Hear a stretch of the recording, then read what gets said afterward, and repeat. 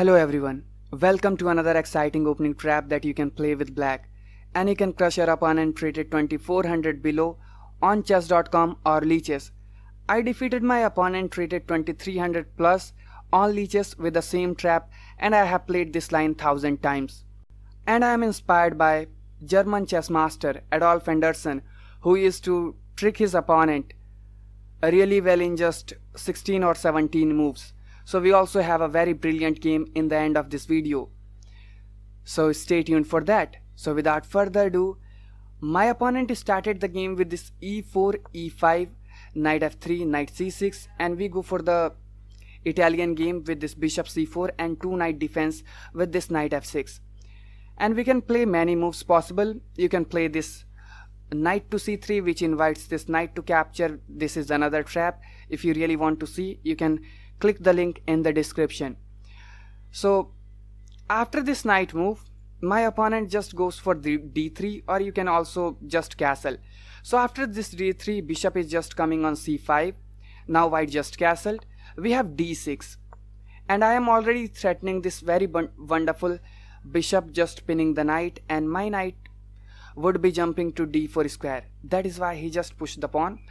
Doesn't allow this bishop to pin this knight, but that's what we wanted. And we have h5, a very wonderful move. Obviously this would be considered a mistake if you evaluate with the engine, and this is not the way to go. And the best move here suggested for white is to play c3, and my opponent finds the best move in this position with this c3. But now I am giving the bishop for free. So whenever we play a high rated opponent, like he is having 2300 plus rated on leeches, it is definitely a possibility that he will definitely go for the sacrifice because he can defend well. And I knew this, and he just accepted my challenge. And when he accepted this, I was really happy, because after this we are having good game. So now the knight is under attack. Knight can just retreat, or you can jump with the knight. So knight jumping on the g5 looks really brilliant. We go for this f7 pawn already. But now the surprising stuff with this g3, and we don't care, and we invite this knight to capture on f7 square, and my opponent goes for it. And we see this position, and this is the same position in the thumbnail. And now you would see this queen is hanging, rook is hanging, but now we go for this brilliant queen sacrifice. We are sacrificing another piece, and my opponent accepted this challenge. But now we have to spot this bishop check. Earlier when I used to play this line, I used to forget when to capture with the pawn and when to capture with the bishop. But this is really a time to capture with the bishop, because your pawn would be helping out in the end game. After this bishop capture, rook capture, we have the pawn capture, which attacks the king move, and now we are winning the queen back with this rook check. So king move, we have this rook capture the queen, but this king cannot capture this rook because we are threatening to promote this pawn to a queen. That is why this pawn is required in the end game, and my opponent plays the only move possible to prevent this, but this is not enough. And we just eliminate the knight, and we are just offering the rook, offering the knight if you really want to capture, offering the pawn, but the pawn is getting just promoted. So if you really capture this, we save the knight, or we just capture this bishop, then the knight hang, and we are completely winning. That is why my opponent captured this with the king, but now the pawn is getting promoted, and this was the worst move he played with the king capture. But now let's see, he captured with the king, and after few moves he just resigned the game.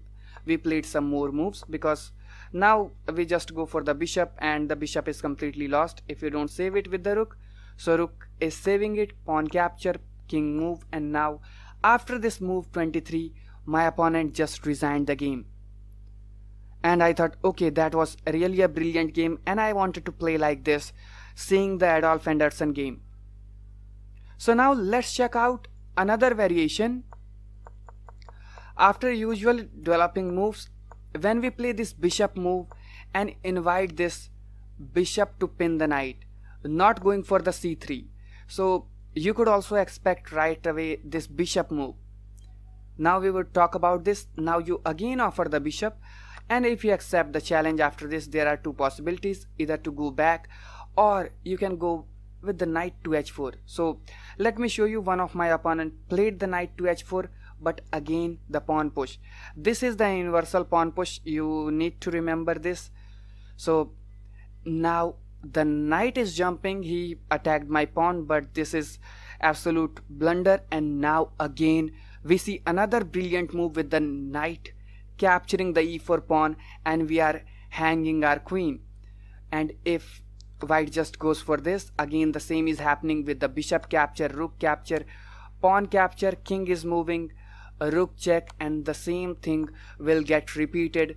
But this time white is having this knight move, but we just capture this rook, and obviously we are not promoting the pawn to a queen, but we capture this bishop in the next move. And having the two rooks, we will definitely win the game against this a bishop and the two knights. This is completely winning, and there is no way that we can lose this game. So after this, your opponent might try this knight back, not going for the knight to d2, which hangs the rook, but we have this very surprising move, a rook check, and we picks up this knight. So king move, and we just pick up this knight, and pawn is just getting promoted. Now let's check out the another move. After this, he could also just go back with the knight, but again we have the pawn push, and you would see the knight move will not do that much pressurizing this knight, because again we could just give up the queen. And if you really capture with the queen, don't accept this, then this is good, means this is the perfect way to play this game. And after this queen capture, you need to find very special move with this.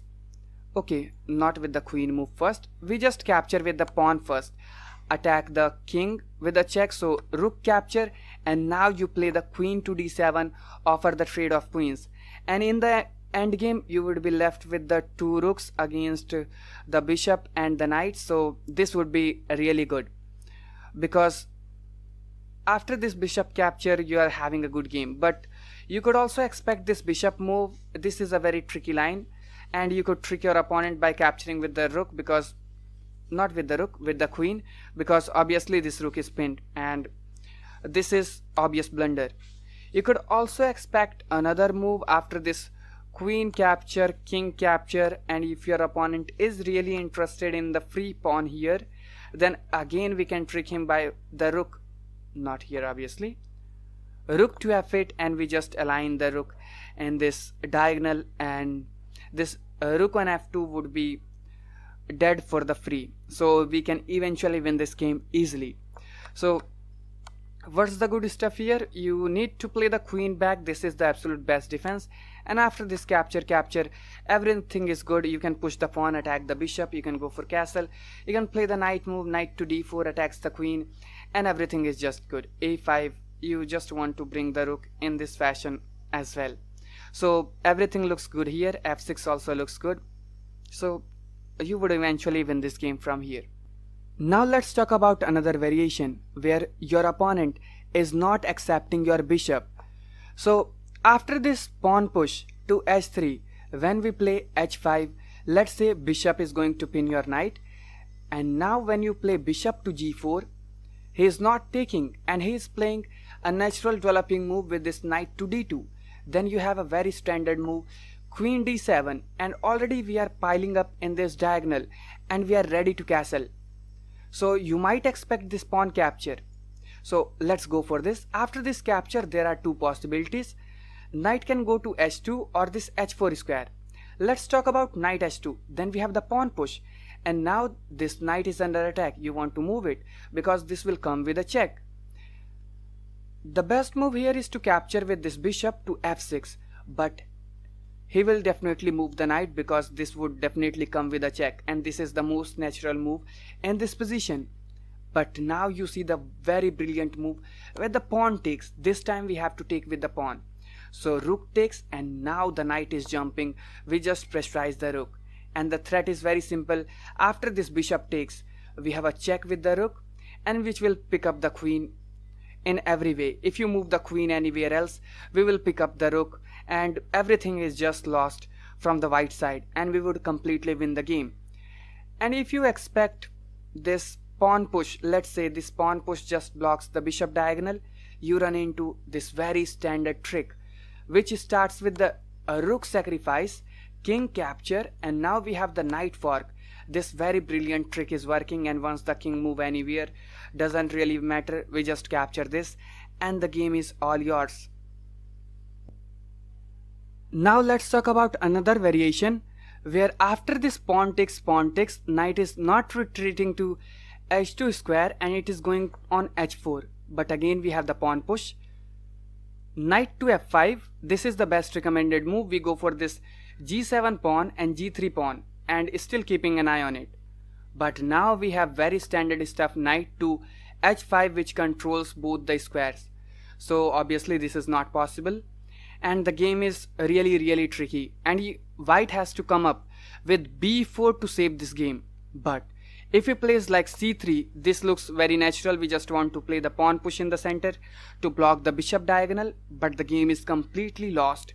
And now we find this pawn takes, rook takes has to be played, because you don't want to come here and go in front of some discoveries. So let's say a rook takes, and now the surprising move with this queen sacrifice. That's the good stuff here. And now if you accept or not, this is completely lost. Let's say you accept this, we have the knight move, and that's it. There is a checkmate in one, and this cannot be prevented.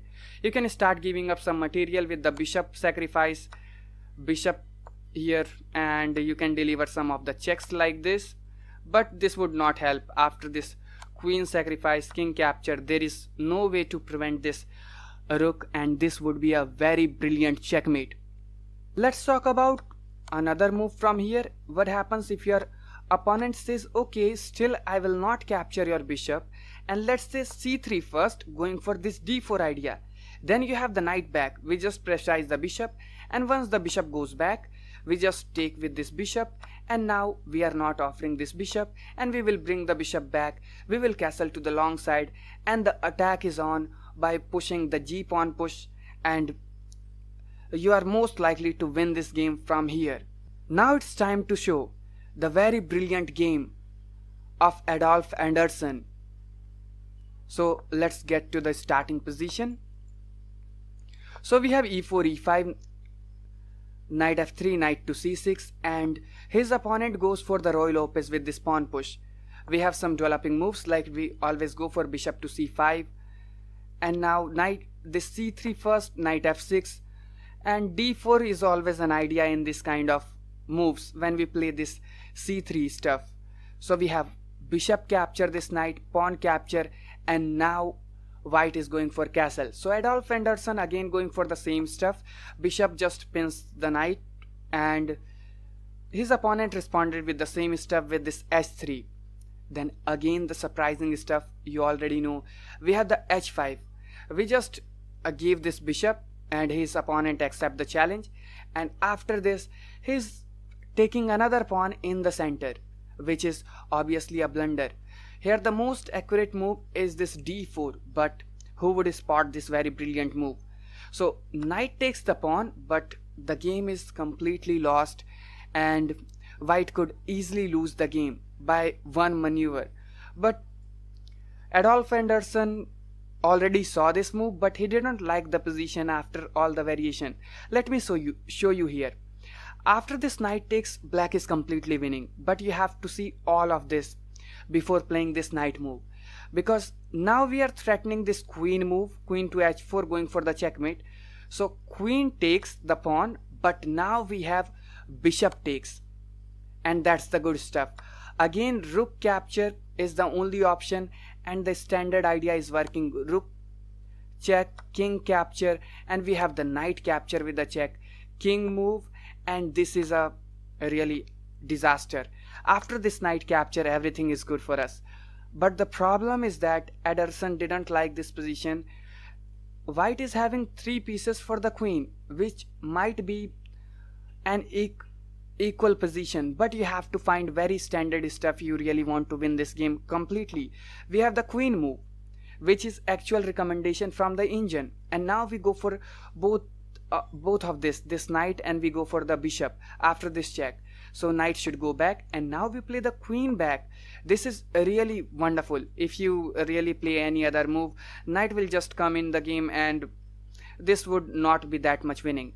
So now we have the queen check, picks up the knight and also the bishop.